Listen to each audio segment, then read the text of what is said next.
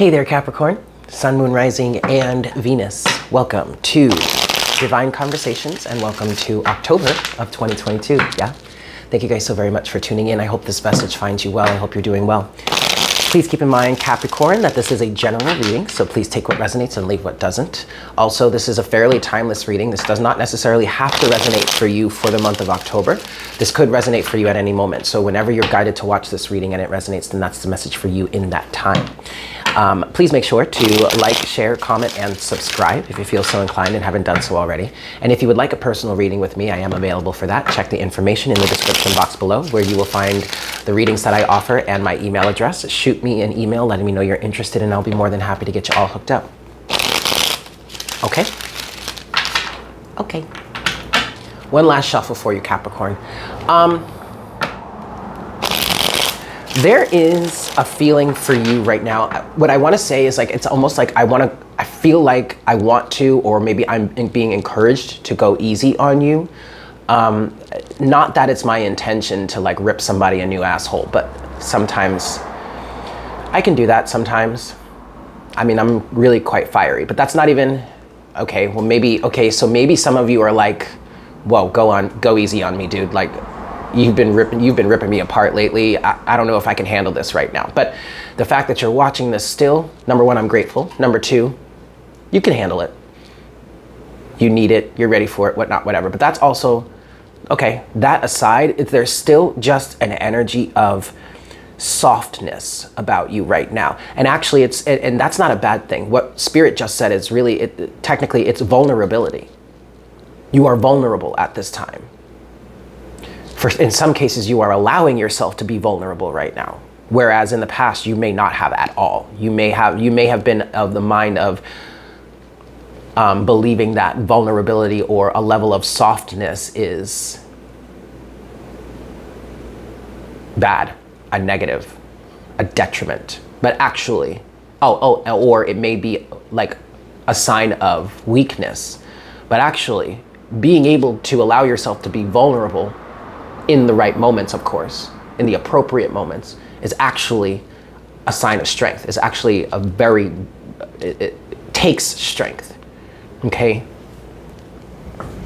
All right, so let's talk about this. What's going on for Capricorn at this moment?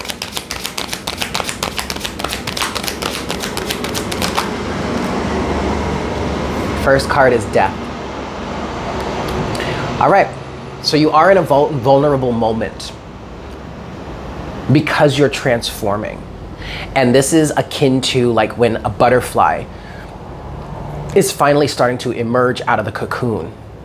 In that moment, they are extremely vulnerable because it's not like they pop out of the cocoon and they can just fly off. No, they need to take some time. Their wings need to dry before they will be able to have that natural intrinsic defense mechanism of being able to fly away from danger.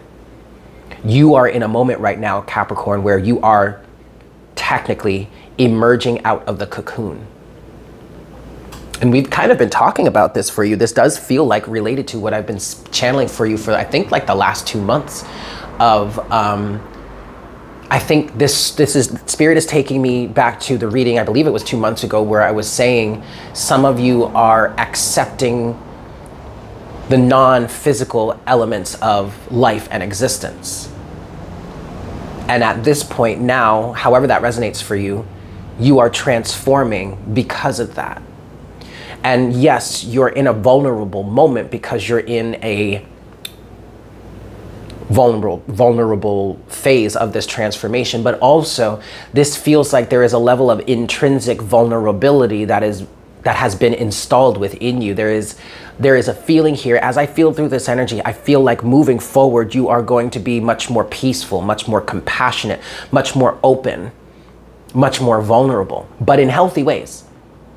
And yes, for some of you, you're gonna have to learn how to be vulnerable in healthy ways. When and where the proper time to be vulnerable or not, okay? But ultimately, it feels like that there is a level of that has been installed within you, and that is a part of how and or why you are transforming at this time.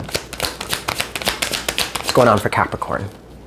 Ooh, Five of Swords, Eight of Pentacles. Yeah, I'm gonna stop there. Overall energy is the Three of Pentacles. What I'm getting with this, you guys, is I hear someone saying either to themselves or to other people, I'm really trying here. I'm really trying to understand things differently. I'm really trying to see the other person's point of view. I'm really trying to not be so rigid or not be so combative. You do have this Five of Swords energy. And I feel like what it is you're transforming out of has been a mindset of might is right in some cases for some of you. So what does that mean? That might is right and mentality is, well, if I can overpower you, then you deserve it. And I shouldn't have to feel bad about it. And I'm just gonna go ahead and do it. For some of you, that was an energy, you expressed that because it made you feel good. It made you feel empowered. But that was of detriment to you. Five of Swords energy is a lose-lose situation altogether. For others of you, maybe it's not necessarily might is right. Maybe it's just a matter of kind of always having to be right. That was a similar energy that I channeled for Virgo this month. So maybe you have a Virgo placement. You might want to watch that if you haven't done so already. I'm looking at the Five of Swords and I'm getting an image of someone in a combative state, but always trying to prove others wrong. Not being willing to accept that there are other ways of thinking of things or other ways of seeing things, or that there are energies or influences that are unseen. So then that also relates back to the energy of accepting the non-physical elements of life and existence. And you really are working on it. You really are trying. And I also want to say you have been trying, Eight of Pentacles. But also what this is saying here is your death, your transformation is a direct result of you trying to work on, for lack of a better term, or to boil it down, not being so combative. And you are going through and I'm also hearing and feeling that the transformation is successful, has been successful, will continue to be successful. And this is all an element here of you working on yourself, self-mastery, Three of Pentacles, but also you being in a mindset of being more of a team player. This may be, the phrase, you will catch more flies with honey than vinegar. That phrase may apply to you at this point, or in this energy, in this transformation that you're going through. And in some cases, I'm feeling like that could be a little bit selfish, but to each his own. I'm not even going to try and judge you for that. Like, it's not my place to judge anyway. And I wouldn't take that offensively. I mean, like, yeah, there is a level of selfishness here in terms of that, in terms of going through your transformation. Oh, and this is related to the reading that I did maybe last month that was titled something about getting what you want, but going about it in a better way. That's more, technically, I guess, would be more agreeable with other people. I mean, yeah, there is a level of selfishness there, but it's really about what's best for you as an individual, right? This is similar to Ophiuchus's energy as well. So maybe watch that reading. Actually, yeah, that really could apply to you. Maybe watch the Ophiuchus reading. Maybe you have an Ophiuchus placement. You don't have to. There's still maybe messages in there for you that would resonate, okay? The Ophiuchus reading from this month is something about, you know, facing boundaries and rigidness that have been overburdening this person. So check that out if this resonates for you, if you feel so inclined. Like if me saying that is like, ooh, piques your interest a little bit, go right ahead and check it out. Okay, let's clarify. Death. What's death for Capricorn? What's this transformation for Capricorn? The Nine of Swords. The Seven of Cups. You know, it feels like the state that you were coming out of, maybe some of the rigid energy that you were feeling was because of the fact that there are too many options. I feel like you are a person, or you are of the, or have been of the alignment mentally, where you need solid facts. And that makes sense. I mean, you're an earth sign, or this is an earth energy. Okay, so anything that is kind of not, anything that you can't really nail down solidly freaked you out, or gave you anxiety, or you didn't want to accept it. This is the energy that you're transforming out of. Death, clarified by the 9 of Swords, the 7 of Cups, and the 4 of Pentacles. You got anxiety or fear because of the options, because something may not be necessarily clear, because something may be 1111, something may be able to be interpreted in a different way than what someone else would say, or what would be normally believed, or what it is you believe. And because of that, you were being super, super rigid. 4 of Pentacles. Not willing to budge, not willing to move. But this is exactly what it is you're transforming out of. Your overall energy here, clarifying death, is the Queen of Wands. Again, this is very similar to the Ophiuchus reading. You really might want to watch that, because in that reading we were saying, okay, so these boundaries that you've been holding, Ophiuchus, that were really rigid, how has that been burdening you? And the question when the Queen of Wands came out, because that did come out for Ophiuchus, was, so who do you really want to be? What do you really want to be in alignment with? What energetic vibration, what energetic signature do you want to hold that is your point of attraction? Do you want more of this same energy? Or do you want to find an alignment that's best for you, that allows you to feel safe in the midst of the options, or in the midst of uncertainty? Safe and or grounded in the midst of options and or uncertainty, or differing of opinion, or changeable situations. Okay. Let's clarify this 5 of Swords then. It's the 5 of Swords for Capricorn. 2 of Pentacles. With the 2 of Pentacles, I'm getting, in association with this 5 of Swords energy for you, I'm getting there are 2 sides to every coin. There are at least 2 sides to every story. 5 of Swords. 7 of Wands. The Lovers. And then the 2 of Wands. Wow. Capricorn, what this is feeling like here is allowing somebody else to have their own opinion.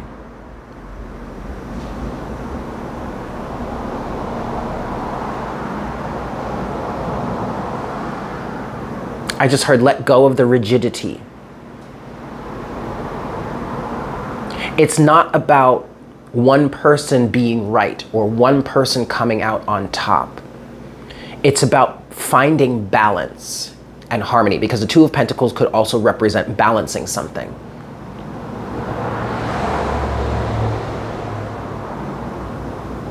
Everyone has their right to choose.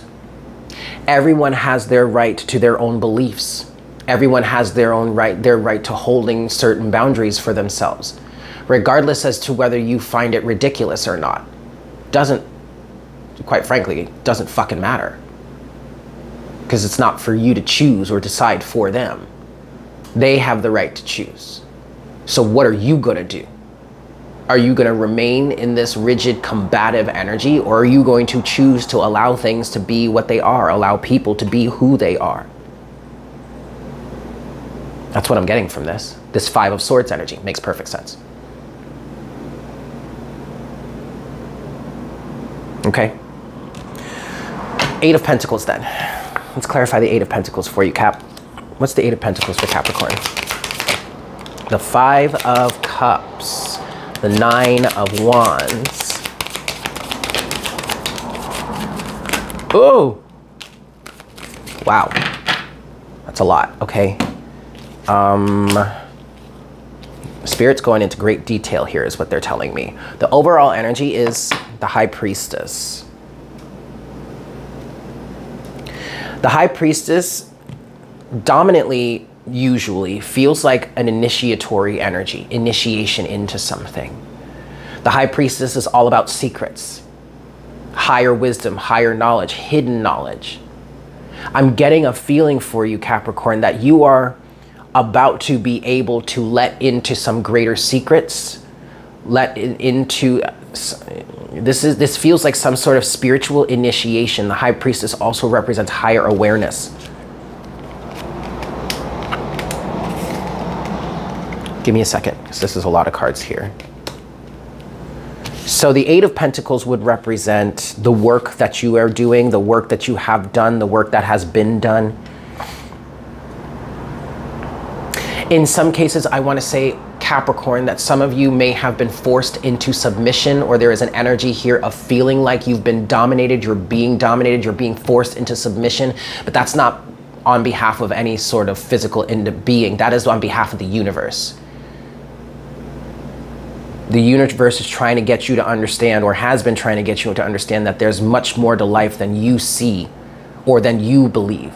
And it's not like you have to start believing what all these other people believe. It's just that you have to start allowing yourself to accept that there's more to it than just your point of view. That's what I'm feeling or hearing here. Five of Cups. Oh, so clarifying this Eight of Pentacles here. You have the Five of Cups, the Nine of Wands, the Five of Wands, the Four of Cups, the Star, the Page of Swords, and the Queen of Cups.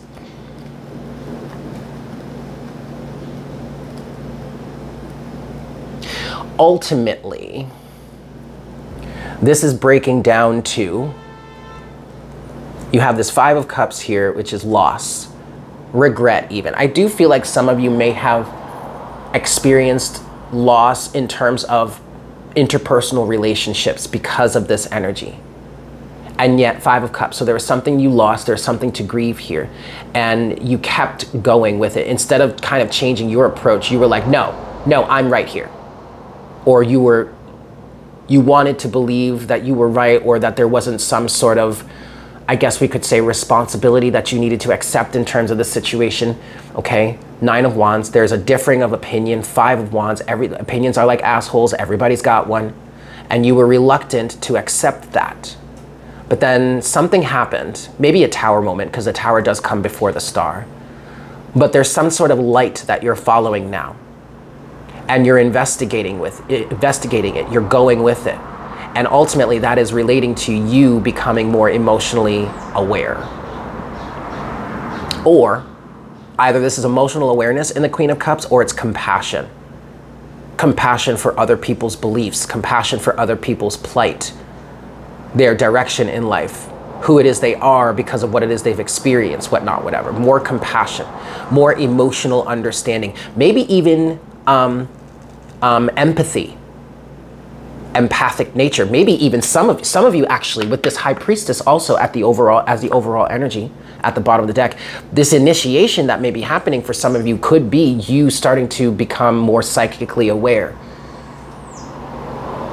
being able to pick up on other people's emotions and or feelings, being able to read other people's energy. But there is also a strong level of deep level of compassion that comes with that as well. Wow. Okay, Capricorn. I see you, boo. Okay, cool. Let's get your closing message then. Closing message for Capricorn here, please, Spirit. The Ace of Cups, Cappy. Look at that. There's that compassion right there. Ace of Cups. Closing message, please, for Capricorn. Ooh, the Hierophant now. Oh, shoot.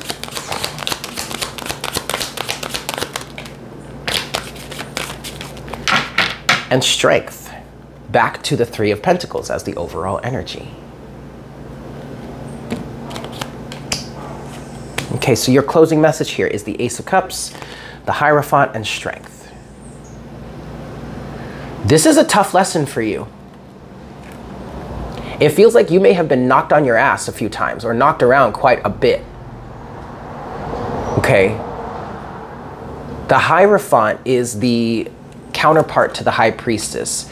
And whereas the High Priestess represents higher spiritual wisdom, the Hierophant represents physically oriented. I'm hearing low vibrational, but I don't necessarily want to call it that. Yes, naturally and technically it would be lower in vibration than what the High Priestess represents because we're lower in density here, right, in this physical world. Tough lessons. Often I feel like the Hierophant represents tough lessons, very Saturnian energy. And I feel like somebody here may actually have really been humbled quite a bit. You may also really resonate with the Virgo reading, because that was the Virgo message. The title of that reading is a humbling situation. So it does feel like there is a level here of being humbled. And now as a direct result, pulling your ego back or bringing your ego in check. But all of this is with love. There is absolutely love here. You may have been humbled in the sense the universe may have knocked you around and told you to take several seats, maybe even forced you to take several seats, but it's all from love. You are still loved. You are still being loved. And it's because the universe, God, Source, Creator, the Divine loves you so much that they want you to get this. Maybe so that you can be in more harmony with people around you is what I just heard. This is a tough lesson. Because also, the Hierophant can represent higher learning, higher awareness, you know, university, something like that. But ultimately, Capricorn, ooh, wow, okay, I went to just pick up the deck to show you the Three of Pentacles again. Ultimately, this is a level of self-mastery for you, of you working on yourself, being a better version of the person that you truly are. And then I was trying to pick up the deck, and it's split in a sense, and it's split to the Ace of Swords. Truth, awareness, honesty, integrity. I feel like for some of you, the Ace of Swords represents an epiphany, an aha moment. And I literally heard, oh, I get it now. And that's the energy that's kind of putting you in this place of, okay, let me work on myself a little bit more. Three of Pentacles. Yeah, see? Ooh, look. It's three cards here. It's the Ace of Swords, but underneath the Ace of Swords is the High Priestess to the Three of Swords. And what I'm getting specifically with this Capricorn is what you get now is how you may have caused pain for others in some sort of rigid stance.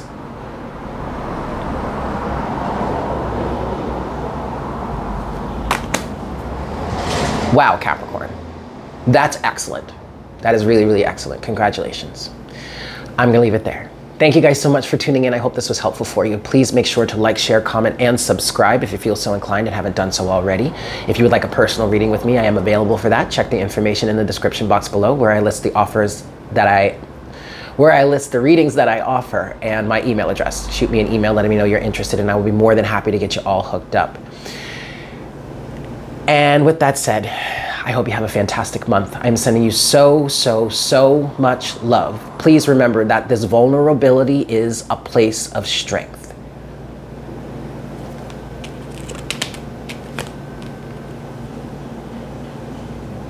I'm sending you so much love, Capricorn. I hope you have a fantastic month. And I look forward to connecting with you again for our next reading very, very soon. Yes? Excellent. Bye.